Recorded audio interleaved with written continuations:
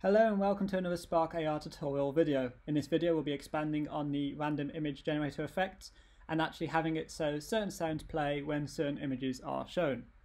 This is quite a complicated effect and it's not quite perfect, so there's still some scope to improve this and optimize this, but I thought I'd share it with you at the stage we're at this point in time. So you'll notice we have some ands in there which will validate the values we have, and I'll go through how this was built in a second, but I'm just going to quickly show you it in action. So if I tap the screen, it should randomize through the numbers, and once the randomization is finished, it will land on a number, trigger the appropriate and response to send a pulse to send a single clip controller to play that desired audio. And just to prove it's not just a fluke, and I'll try again. You can see all these triggers here going through.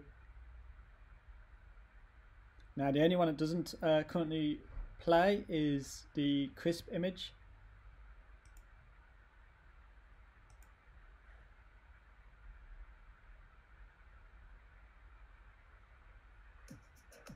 But as you can see, all the other ones play different images when that clip is present.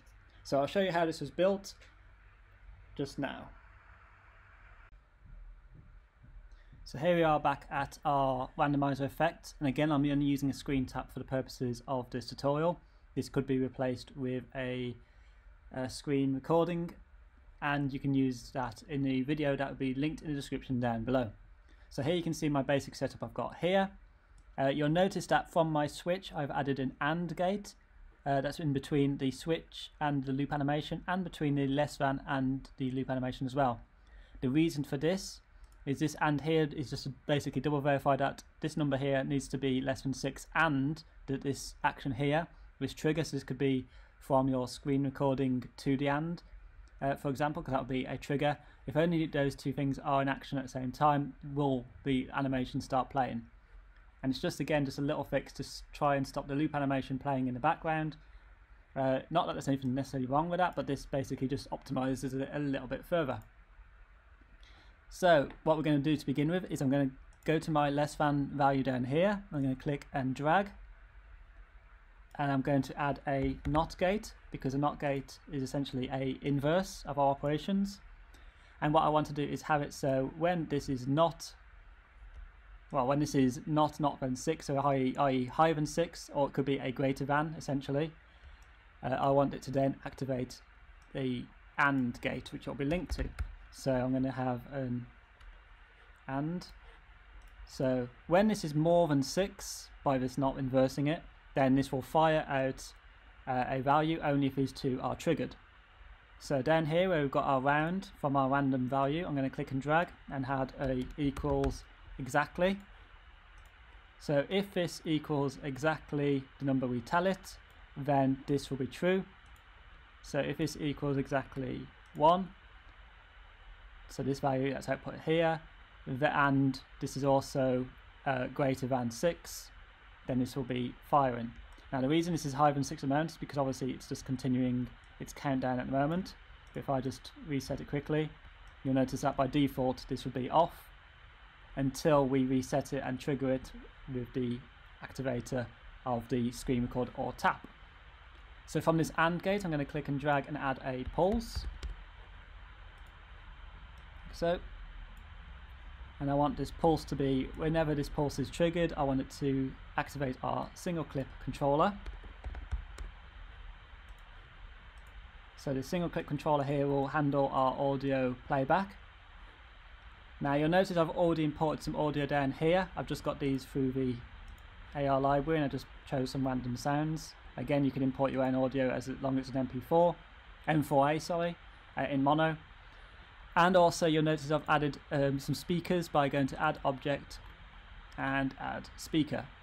So just heads up on that before I move too much ahead. So from the single click controller I'm going to drag and click and add an audio player. And it's this audio player which will hook our speaker and our audio clip into. So I'm just going to choose this sound here and clip it in as my audio clip. And then I'm going to choose my speaker, choose the audio patch There we go. So I click the little arrow next to audio to create a patch. Link that to my audio player. So when this equals this should fire. So if we just falsify our results a little bit, just to sort of show this to test that this works. So once this is greater than 6, it should play the sound, which it does. Now you notice it didn't cycle through images because I've only got 1 in here, and I've also changed my random value just to give me 1, so to make sure that the sound actually triggers. I'm just going to change that back now. So if I want to create more sounds, all I do is copy this sequence I set up here and paste it.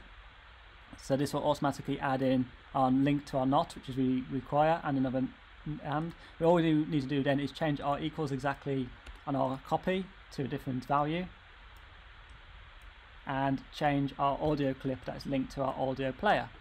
So in this case, I'm going to choose this one and just drag this in and hook this up, and then choose another speaker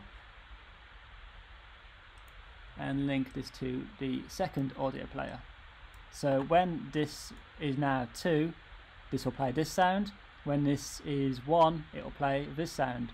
And these AND gates are basically verifying whether that number is correct or not. So let's see if we can get a 2 to fire. Yep. So you'll notice if I come out, this sound will continue playing until that sound is finished. So again, you want to try and keep your clips fairly short if you're doing this. And again, I can duplicate this as many times as I want, just changing the values. The only value I'd recommend not attaching in audio to would be a 0, because by default the values are always start off at 0.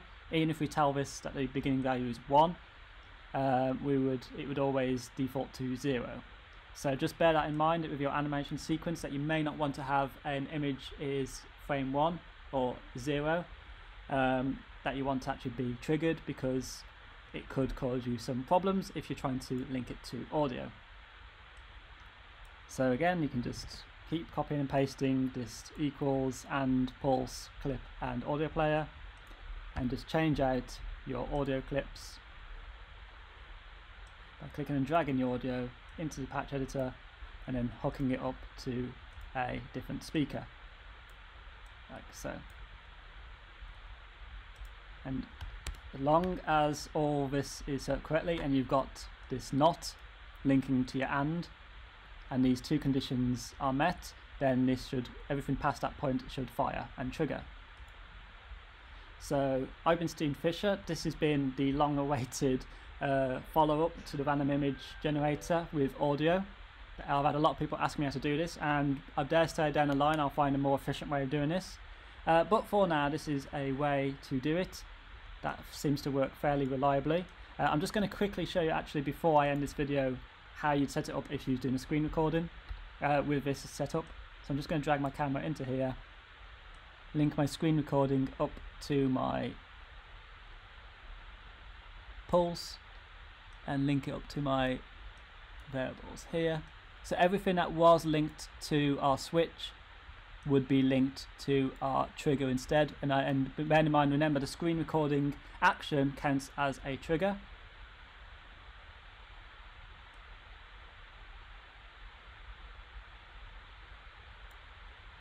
And we don't actually need that second pulse, for example.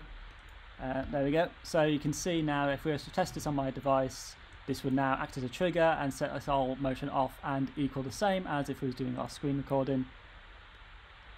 So there we go.